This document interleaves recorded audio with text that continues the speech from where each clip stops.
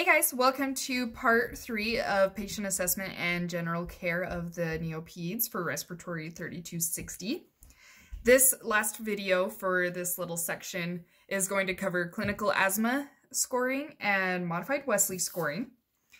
So the clinical asthma scoring is for a child that is dealing with an asthma exacerbation. And there are a lot of triggers that can occur to have an asthma exacerbation. If the asthma is poorly managed is part of it. It's this top one here.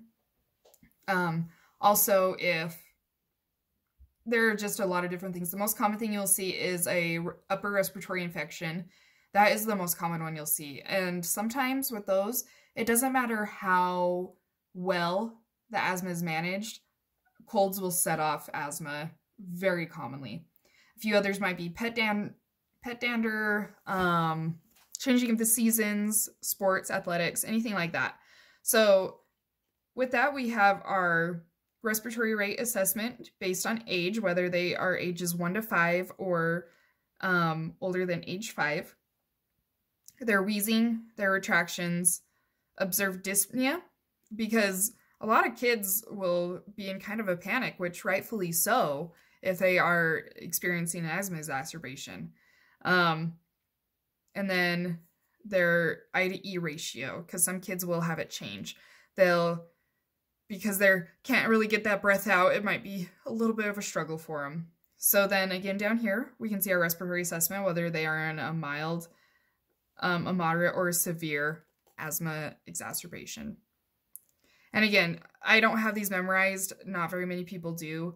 So it's just handy to have it either in your charting, whatever your company gives you, or else attached to your badge if you work with pediatrics.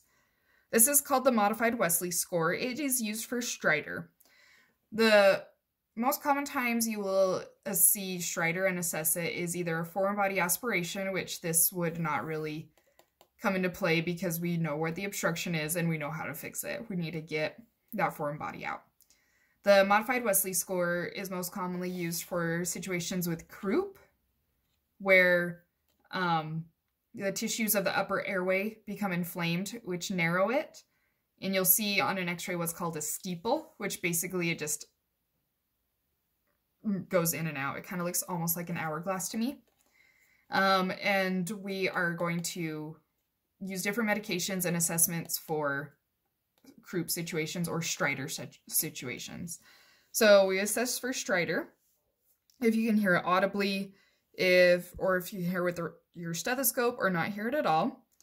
Retractions, because if you think about it, if you can't move air in your upper airway, you can't move it in your lower airway. Air entry, again, if we're not moving air in our upper airway, we won't move any in our lower airway, so we'll have very decreased breath sounds. Cyanosis, whether it's at rest or with agitation, and level of consciousness. If the baby or the child is just completely lethargic, that's an issue. And we can assess down here. So for common medications you guys will give for the Wesley scoring and croup situations, you'll give racemic epinephrine or a cool mist. This will be to decrease. So what racemic epinephrine is it's a vasoconstrictor, and it targets the upper airway because we're nebulizing it. The vasoconstriction will help shrink that inflamed tissue to help improve aeration. One way you can tell it's working, this is kind of a weird assessment, but to me personally, it sounds like a hollow breathing if I know it's working, because you can finally hear some resonance occurring.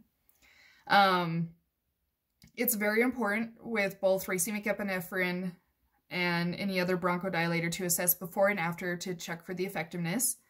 You will give albuterol as a rescue for asthma exacerbations, and then you will also work on teaching and education of inhaled corticosteroids for maintenance. So to move on with that, when administering, let me see if I can get this in the shot, sorry. You will use an SVN to administer with a cushion mask, which will place over the child's face. There's a couple different ways you can put these together. You can either block this end, have the corrugated tubing and then the cushion mask. Or you could stick the tubing here, get a different adapter for your mask to go here. And then I do this for the older kids. I think this adapter, if I can get it out. Nope. Then I will try to make it fun. With pediatrics, you're allowed to be a little bit extra and a little bit fun. So if I have a kid that's crying through it but being good, I'll be like, can you pretend to be a choo-choo train? Can you go choo-choo? So while their SVN is nebulizing, they can pretend to be a choo-choo train and puff. There's a bunch of different ways you can do it. Just try to find what works for each individual child to make it a little more fun and less scary, because they're going to find the sound scary. One little girl, the back pressure went up and this popped off right here and it was loud, and she from then on thought I was the scary lady because my neb popped off here. You'll run this at the 7 liters as we do with a normal nebulizer. And you'll find the most appropriate fitting mask. This mask is too big for this, but this is also neonate. But you'll find an appropriate fitting mask and find different things, like you can sing songs, paint pictures, blow bubbles, anything to help distract them and get them to take their treatment appropriately. As we improve with an asthma exacerbation and to go home on, it is very common to send children home on MDIs. They are fast, they're well tolerated, just with appropriate education, they're an excellent tool for at-home asthma care. So this is a placebo albuterol I have. Then we have our chamber, which as same as with adult, we use that for more medication to enter into the lungs, less into the mouth, and for the bigger particles to adhere to the spacer. And then you can get a mask. This is one that's specifically for pediatrics. Others you can find ones that have attachments for a cushion mask to go over the child's face to have them breathe. You can use the same spacer for, say, the child is on both albuterol and something such as Flovent, whatever is ordered for them. You can use the same spacer, you just switch it out with the back here.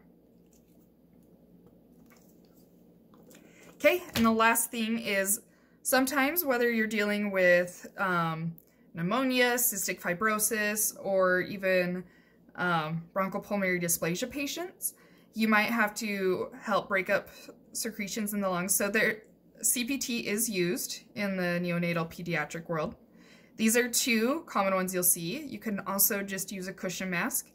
When I'm in the delivery room and I have a baby that has some thick secretions, I'll just use my mask resuscitation.